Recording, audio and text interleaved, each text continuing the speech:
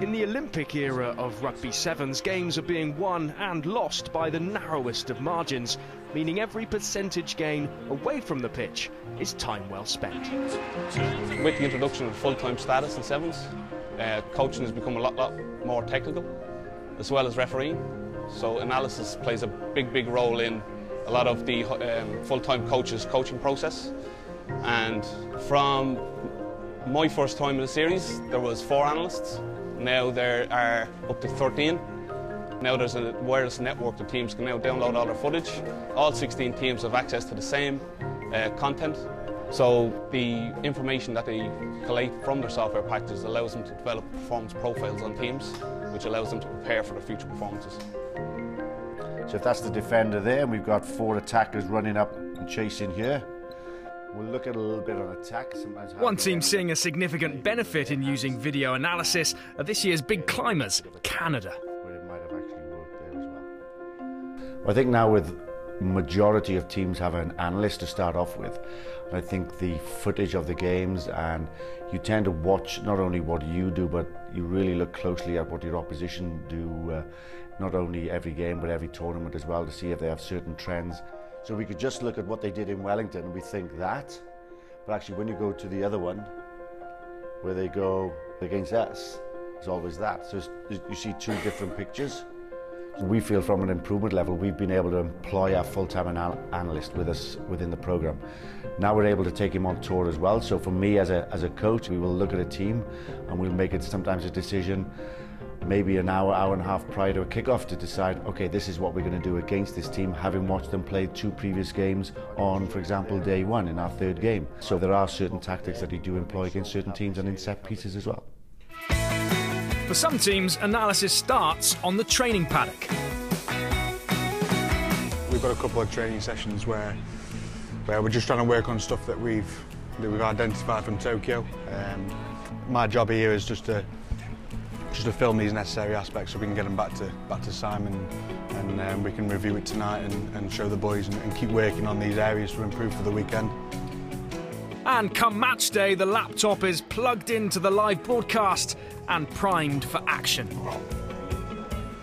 So this is a multi-use room, so we've got all the analysts for all the teams and the IRB that sit here.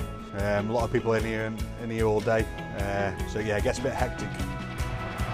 A crucial modern link then between the management and the game unrolling. Here's Norton. He's got it away. Oh, brilliantly, beautifully done. We look at all aspects. We look at, set piece is key. The kickoffs and the scrums and lineouts, and defensively really decision making, and quite a few of our focus is on our defence really. There's things we look at that we don't want to let people know, but they're aspects of our game and they're only specific to us. Each guy in here will have different things that they look at that is specific to their tactics really. One man with a unique role within his own team is Scotland's multitasking skills coach, former international centre Graham Shield. Well, looking at the analysis side of things is becoming more and more important for each and every team. The crew of analysts that are travelling with each team are getting bigger and bigger, and the information that they can generate is more powerful. For us, it's trying to make it as fluent between the statistics and trying to get the information we need to try and enhance our performances, which is a vital part of our daily, weekly and tournament preparation and performances. Go forward! And Scotland now with the ball. And that is try number 3 for Scotland. 22 seconds, play it long, it's a long way to score from here. Yeah. Steve Gemmell of Scotland will be very pleased this team have made their way through to the bowl final. Make them play from their own line. Yeah, we're just looking back. We've just looked back at the game we just had against Argentina, and it's just sort of pinpointing things that we can maybe work on for the next one, what maybe went well, what didn't go so well. We've also got the game that France have just played against Samoa, so we'll have a look at them because we've got them up next, and just see any sort of areas that we can kind of exploit against them. It's hugely important. I mean, when you come off a game, sometimes there's all sorts of things going on in your head. but when you actually see it in play, it kind of changes things a wee bit, and you can see with a bit more detail about what you're doing. So yeah, it's a massive thing for us being able to do that.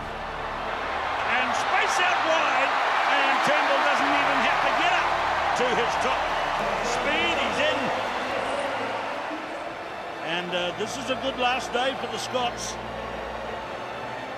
It certainly makes a big difference for the guys. You know, we know France well, we know Kenya well. We've played against them, you know, a number of times this season. So today's been about using analysis to make sure that we've done the right things at the right time, which has been positive. Well, recent research in performance analysis has identified that coaches can only recall 30 to 40% of gameplay without the use of video. So speaking to a lot of coaches, they will tell you that it is a vital part of their preparation for performance.